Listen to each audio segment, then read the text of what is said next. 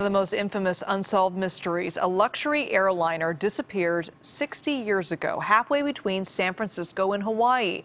Only on 5, Sharon Chin shows us the new discovery that could bring this cold case, buried deep in the ocean for decades, back to the surface.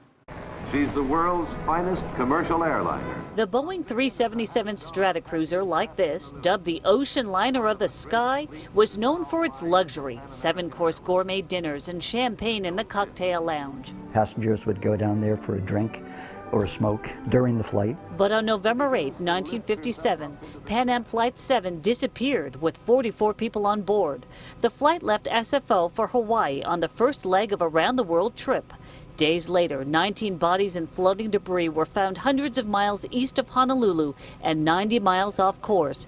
Greg Herkin of Santa Cruz has been investigating the mystery. It appeared that there had been an attempt at ditching of the plane, and that the ditching would have been almost survivable, except that the plane came in at too steep an angle and at too high a speed. The plane itself never turned up. The government investigation showed no distress call and no fire, but that didn't explain high levels of carbon monoxide in several of the bodies. Newspaper headlines blamed a meteor or an explosion plot, but the government could draw no conclusions on what caused the accident. Greg's favorite fourth-grade teacher died in the accident. As a tribute to her, the retired history professor has been studying the case, along with retired newspaper editor and publisher Ken Fortenberry, whose father was the flight's navigator. That's his father at the controls there. Using a grant from Pan Am's Historical Foundation, Greg and Ken reviewed the airline's archives. Here are 3 leading theories. There was the possibility that the purser had brought it down, the suicidal purser. There was the passenger who had all the life insurance policies, and there was the issue of mechanical failure. In the 1950s, there were no black boxes to shed light on the crash, but there was an audio tape of radio transmissions between the cockpit and air traffic control.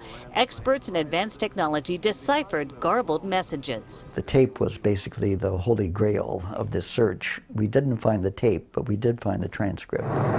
Whoever was broadcasting had said, "What about number 3 engine?" Was there a fire? An explosion? We may never know. It's a fascinating story. It's a fascinating mystery. Greg hopes that a robot will someday scan the wreckage in the Pacific, some 12 to 14,000 feet deep, and finally solve the mystery of Pan Am Flight 7. He says the technology is available, but would cost $10,000 a day. Sharon Chin, KPIX 5. Greg and Ken are trying to find the audio tape of radio communications with the cockpit. And if they find new evidence, they hope the NTSB considers reopening the investigation.